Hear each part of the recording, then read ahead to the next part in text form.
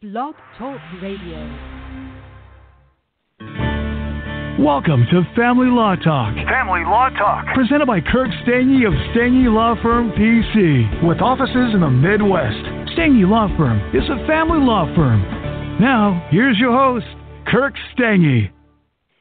Welcome to Family Law Talk. We have an interesting topic today. The topic is keeping a level head when reading pleadings. And this is based on an article on familylawheadquarters.com dated July 16, 2017. And the title of that article is Not Overreacting When Reading Pleadings. So as a follow-up to the episode today, go on over to familylawheadquarters.com and check out the article over there. But let's go ahead and jump in the topic.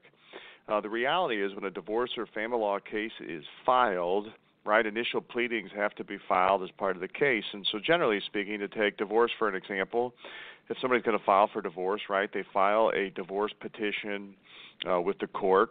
The other party, after they've been served, files an answer to that, and then potentially a counter petition, and then the person who originally filed the case, through their attorney, they file an answer to the counter petition. And then thereafter, right, other motions and pleadings can be filed as part of a case as well, right? And really the types of motions and pleadings that could be filed could be, pretty vast. And certainly it can vary based on the case, and it can vary based on the jurisdiction, and certainly it can vary on the exact type of case we're talking about. But the reality is, most individuals haven't received legal training, right? So they're not an attorney, they're not a paralegal, they've never worked in any kind of environment where the law is involved. And for a lot of individuals, they might not have been through a case like this before, right? They're not used to court cases, they're not used to pleadings, they're not used to motions.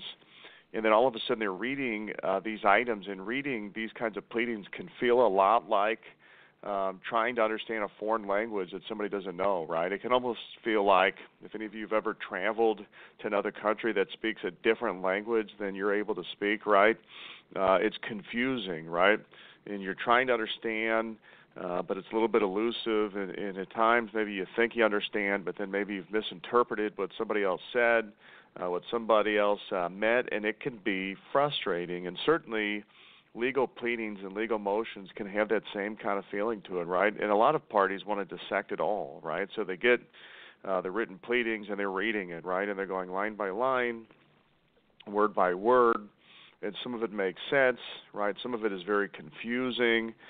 Some of it is very frustrating. And I think for just about anybody going through any kind of litigation who doesn't have experience with it and doesn't have legal training, I think this is all commonplace and pretty normal and almost to be expected. But what can happen for some individuals in some cases, and I think certainly family law is an area of law where this can be particularly true, where there's high emotions, right? There can be a lot on the line, right? So people are stressed out, right? People are worried, maybe they're angry, maybe they're upset, and they're reading these legal pleadings and motions, and individuals can get hung up on specific words, specific requests, right? And some individuals, the reality is they can overreact, right? They cannot keep a level head. In other words, they get upset, and they read the pleadings and they read the motions, right? And ultimately they become unglued, right? And that can result in all kinds of bad things happening, right?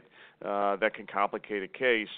Theoretically, people pick up the phone, call the other party, and they want to say things like, how dare you, how could you have your attorney file something that said X, Y, or Z in it, right? That could be an issue.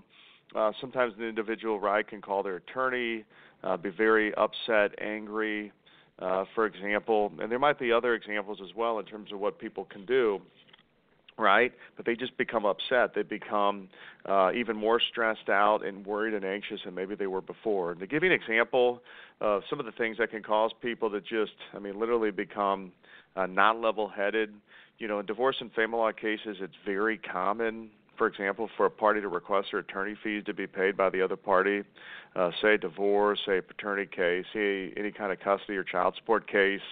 A lot of pleadings, a lot of motions will just have a general sentence in it that requests the attorney fees, and so it might be in a numbered paragraph, and then it might be in what we call the prayer, which is the bottom of a motion or a pleading, right? And so folks sometimes can ask for attorney fees, right? And I can't tell you the number of cases I've seen through the years where this really upsets somebody. They get the divorce petition from their soon-to-be ex-spouse, or they get, the pleading or motion from the other party and request attorney fees, and they just can't wrap their arms around it. That makes them very upset, very angry. They feel very betrayed. And it might even be a case that might appear to be somewhat uncontested, but the other party requested their attorney fees, and somebody just gets really upset about it, really angry about it, right? And numerous other examples out there as well. Sometimes people, through their attorneys and their pleadings, can ask for things that seem overly lofty, maybe a little bit ambitious. Perhaps it might seem unfair to the party who received the motion or pleading. Maybe it even seems aggressive, to give you another adjective, right? And so this can cause people to become very upset, again, angry, stressed out.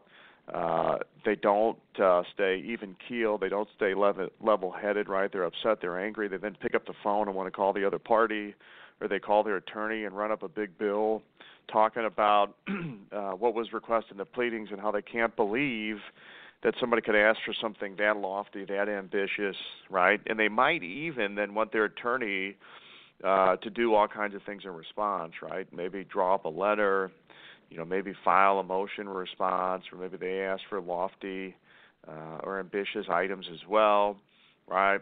Maybe they want their attorney to fire off some motions or pleadings or you name it in response. In other words, in a retaliatory way, not because, on their face they really want these things filed, but because, in essence, the other side asked for these things, so they're going to ask for really lofty things themselves. So again, this is very commonplace. This can happen for a lot of parties when they're going through these types of cases, right?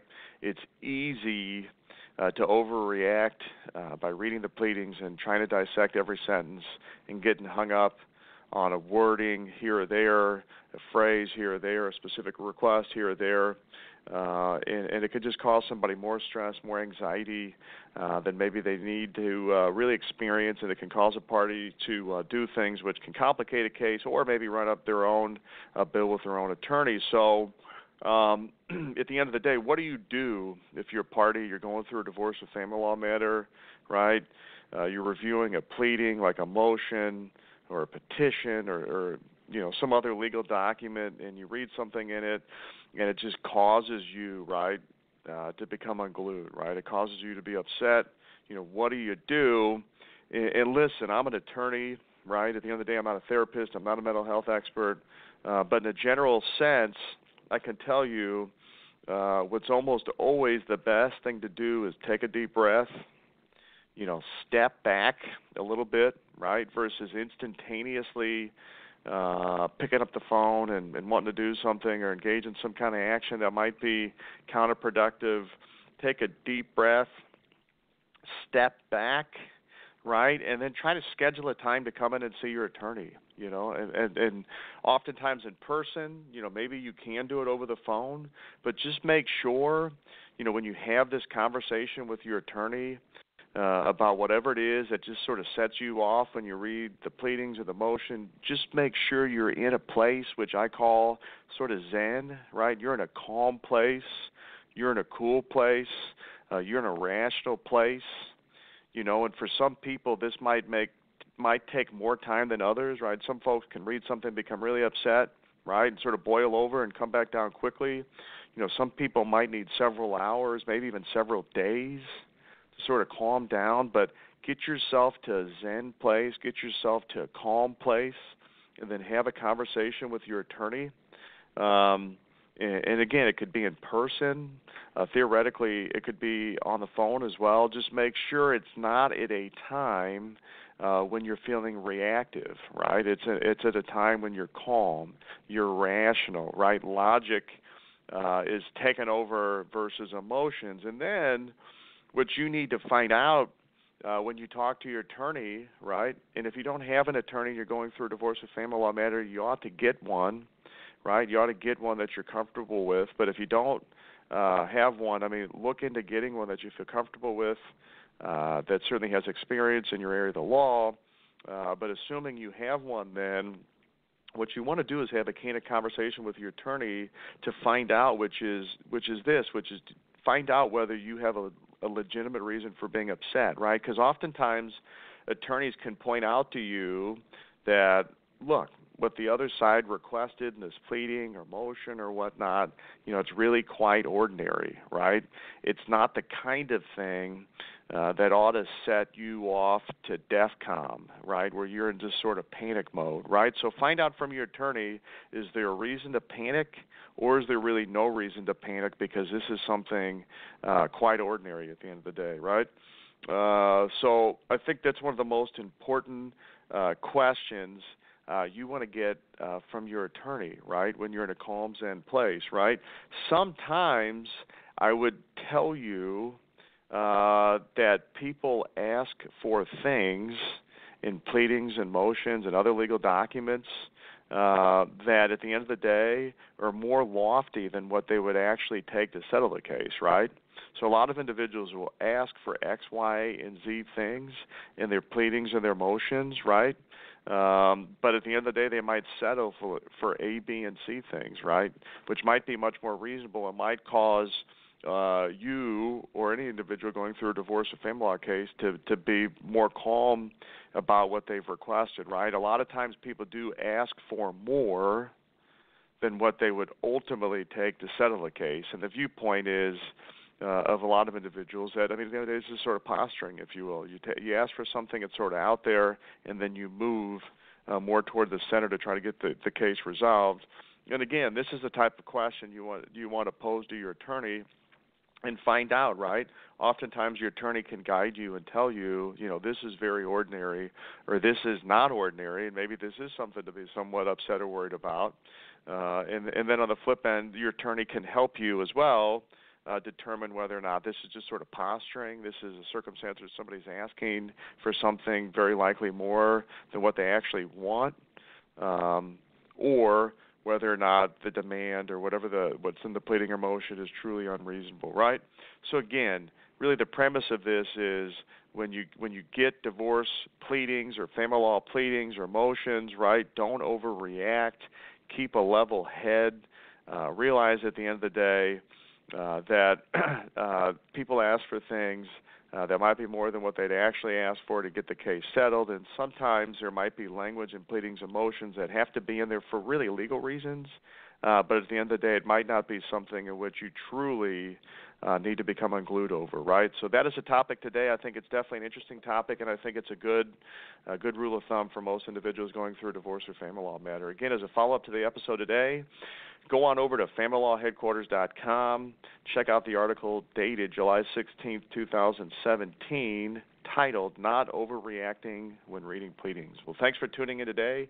Stay tuned to our next episode coming up. Thank you very much. Thank you for listening to Family Law Talk with Kirk Stange. Visit StangeLawFirm.com for more about today's topic or to put Stange Law Firm to work for your family today. The choice of a lawyer is an important decision that should not be based solely upon advertisements. Neither the Supreme Court of Missouri or Illinois reviews or approves certifying organizations or specialist designations. The information you obtain on this podcast is not, nor is it intended to be legal advice. You should contact an attorney for advice regarding your individual situation. We invite you to contact us and welcome your calls, letters, and electronic mail. Contacting us does not create an attorney-client relationship. Please do not send any confidential information to us until such time as an attorney-client relationship has been established. And finally, past results afford no guarantee of future results, and every case is different and must be judged on its own merits. Kirk Stange is responsible for the content. Principal place of business, 120 South Central Avenue, Suite 450, Clayton, Missouri, 63105.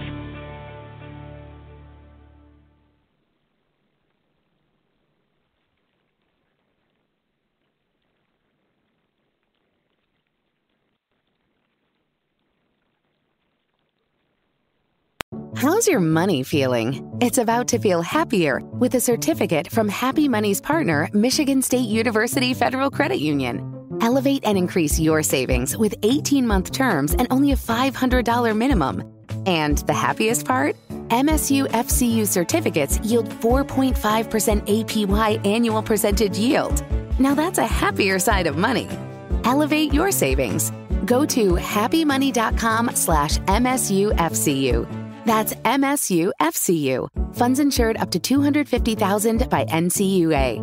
The APY is accurate as of the 12/1/2023 dividend declaration date. Early withdrawal penalties do apply. Fees may reduce earnings on the account. Any monthly withdrawals or transfers reduce earnings. Lucky Land Casino, asking people, what's the weirdest place you've gotten lucky? Lucky? In line at the deli, I guess? Aha, in my dentist's office. More than once, actually. Do I have to say? Yes, you do. In the car before my kids' PTA meeting. Really? Yes. Excuse me, what's the weirdest place you've gotten lucky? I never win and tell. Well, there you have it. You can get lucky anywhere, playing at LuckyLandSlots.com. Play for free right now. Are you feeling lucky? No purchase necessary. Void where prohibited by law. 18+. Terms and conditions apply. See website for details.